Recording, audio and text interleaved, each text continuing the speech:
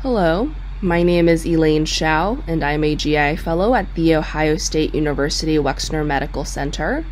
I worked with my mentor, Dr. Na Lee, on this patient information poster looking at the damage to the liver with fatty liver and whether or not this is reversible. So first of all, what is fatty liver? We have this umbrella term called non-alcoholic fatty liver disease, which is basically all fatty liver that's not accompanied by significant alcohol use. And underneath that, we have non-alcoholic fatty liver, which is fatty liver without injury to the liver cells.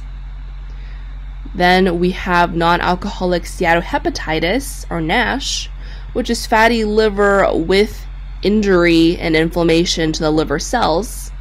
This eventually causes cell death and inflammation, which can lead to scarring or fibrosis over time.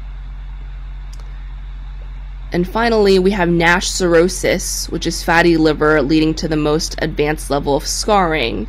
This can form nodules in the liver and disrupt liver structure. What is important to note is that all of the stages up until cirrhosis are reversible if we act early.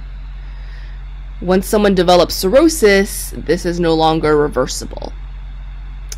Patients with NASH, as well as cirrhosis, are also at increased risk for developing liver cancer or hepatocellular carcinoma.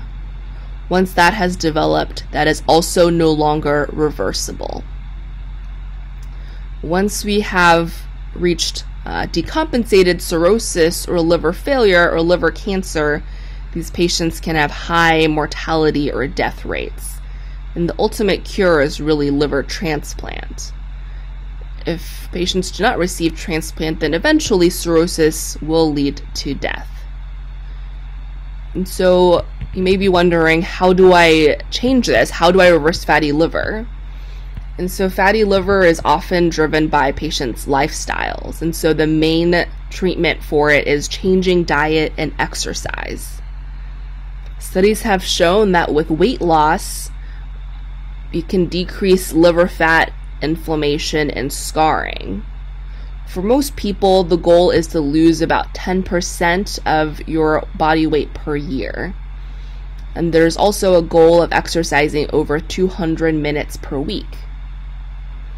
If you have other medical conditions like diabetes, high cholesterol, high blood pressure, treating those may also improve fatty liver as well.